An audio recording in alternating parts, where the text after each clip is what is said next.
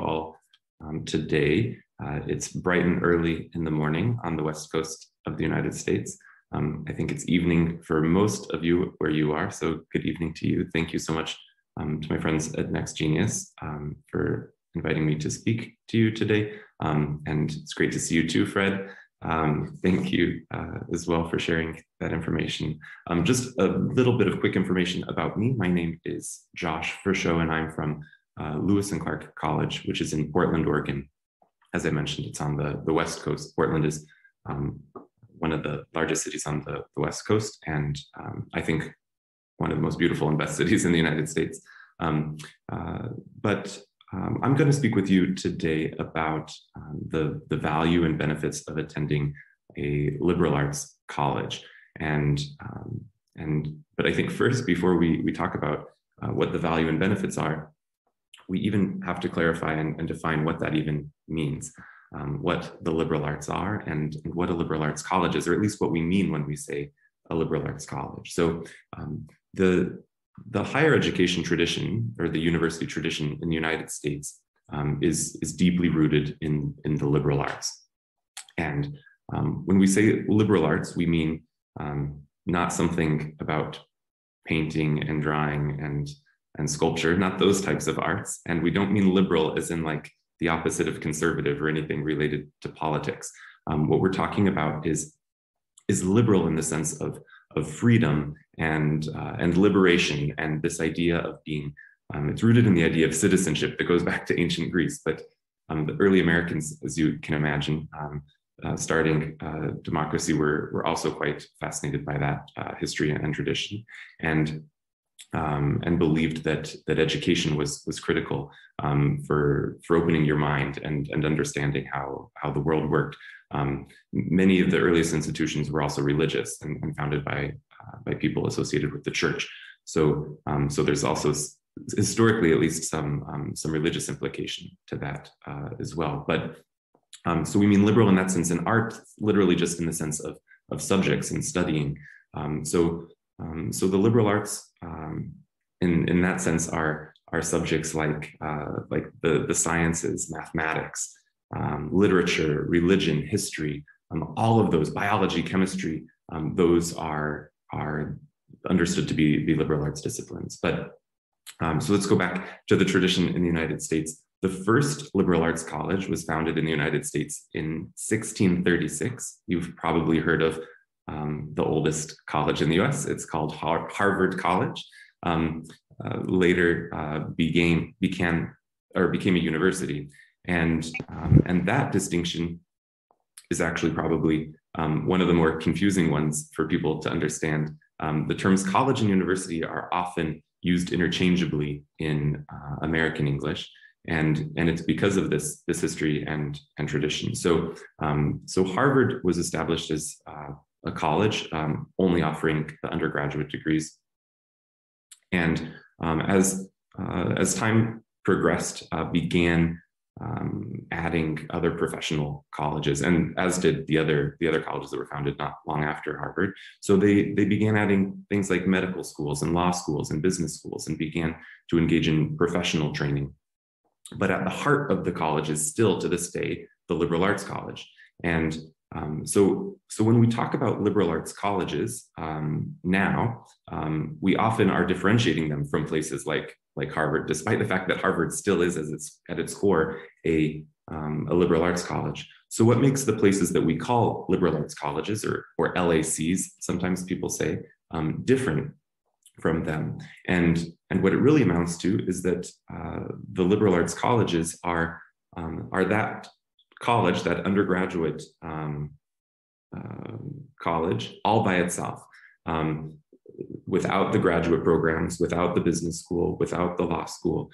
So they focus all of their resources, all of their energy, everything they do, all their faculty are devoted to the teaching of undergraduates, which is what you all will be when you begin your education. So why haven't you heard of many of these places? You have heard of Harvard, of course. You've heard of Yale and Princeton and the oldest colleges in the US.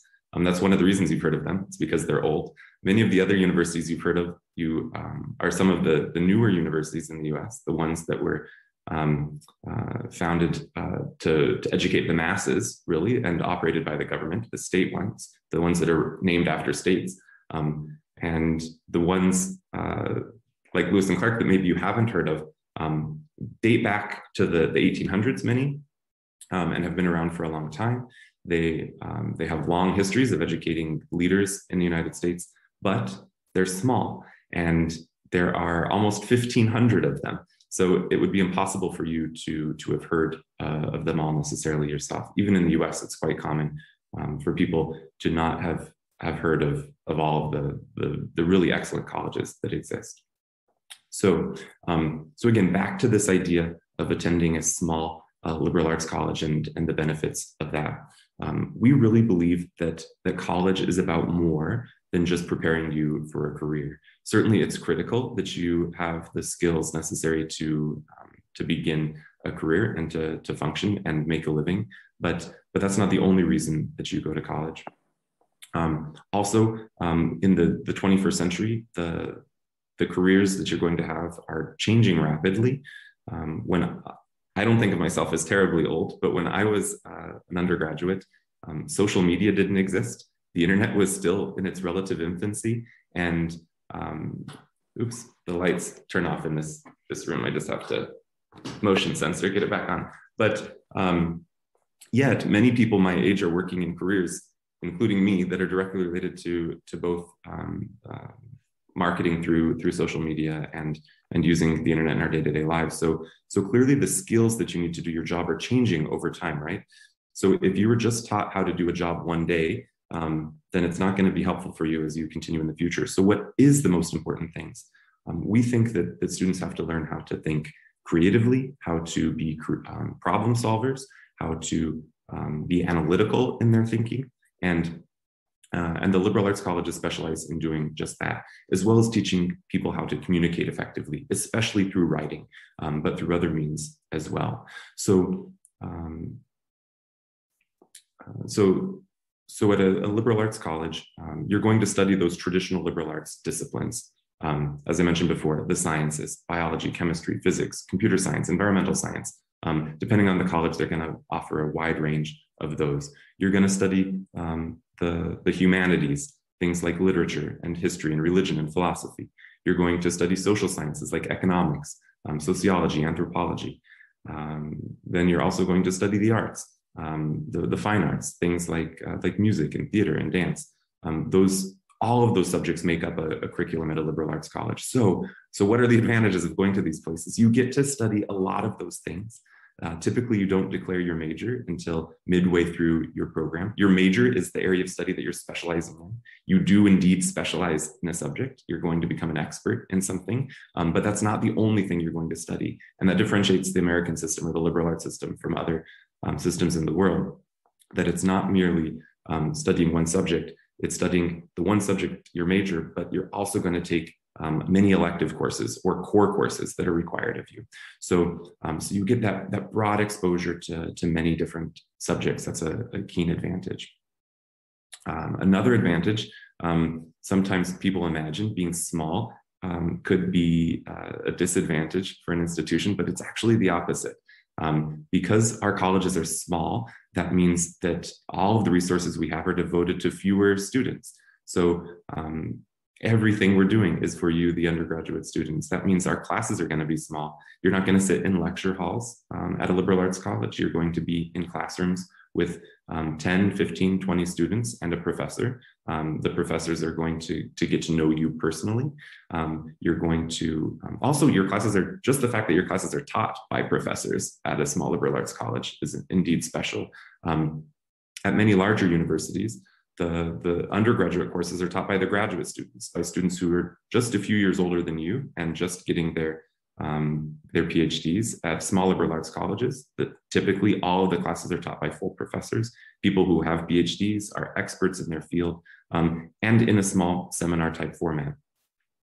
Another question sometimes students ponder about going to a liberal arts college is they know they want to go into research. They know that they want to study at a place where big ideas are being pondered and where new discoveries are being made. Certainly those things happen at big universities. At big universities, PhD students are engaged in that type of research. They're making discoveries along with those professors. That's happening at small liberal arts colleges too. Our professors are also engaged in research, and they're also studying and publishing their findings. The big difference is since we don't have the PhD students at a small liberal arts college, the people working alongside the professors are undergraduate students. Again, people like you, maybe in a year or two, would be working in those laboratories, making those discoveries and co-authoring those articles with the professors so that by the time you have a bachelor's degree, you've already had many of the experiences that at a larger university are reserved for the graduate students. So, and these aren't just, it's not like recitation laboratories. They're things that you're, like real discoveries that you're going to be making. Just a couple of examples from Lewis and Clark. We have one of the leading experts in biomechanics studies geckos, the little lizards, and fascinated by how they are able to climb trees and stick to it, and recognizing that there are potentially industrial implications for us if we could understand how geckos use their feet to climb around. And the laboratory at Lewis and Clark has made some really groundbreaking discoveries in that regard. Another laboratory run by chemists and biologists studies spider venom and is making even pharmaceutical implications of the things that they're learning about the toxins that spiders use. So anyway, real applicable discoveries and research being done at small liberal arts colleges. Of course, we did mention that it's about educating you in your whole way and not just about career preparation, but like I said, career preparation is indeed very important. And that is something that we do, and we think that we do very well too. In fact, liberal arts graduates or graduates from small liberal arts colleges tend to be admitted into graduate programs, that is MBAs, master's degrees, PhD programs, law school, at a much higher rate than people who get their undergraduate degrees at larger universities. So I think because of that personalized attention, you get an advantage. You are more prepared and better equipped for those graduate programs. And our graduates do find jobs. If you survey at least the top liberal arts colleges in the United States, you'll find that nearly 100% of their graduates are employed or engaged in further academic work immediately following their undergraduate college. So, and because of our size, we also provide a lot of greater services, considering like the career services office that would be able to help guide you through the process of finding your first job and preparing your resume and learning how to interview. Those are skills that we teach in addition to the academic courses too. And professors end up being an incredible resource. The fact that you'll have a relationship with your professor, be on a perhaps first name basis with the professor, that means that they're going to be able to be a more informal resource to you too, not just teaching you the subject you're studying, but mentoring you as you're continuing through your academic programs and finding your first job. And lastly, I'll say that, again, I think attributable to the size of the college is the fact that you make incredible, long-lasting, lifelong friendships at a small college. Those graduates, like you, spread themselves around the world, have successful careers, and then it ends up being a remarkable family-like network of alumni who support each other and support the younger graduates from the college too, as they embark on their first careers. So even there in India, you'll be surprised to find once you start wearing your Lewis and Clark sweatshirt or these other small college sweatshirts, Beloit, Knox, Wheaton, you learn that there's lots of people around you that show up that have studied at those colleges or know of those colleges. So I think I'll probably end it there. We're about out of time.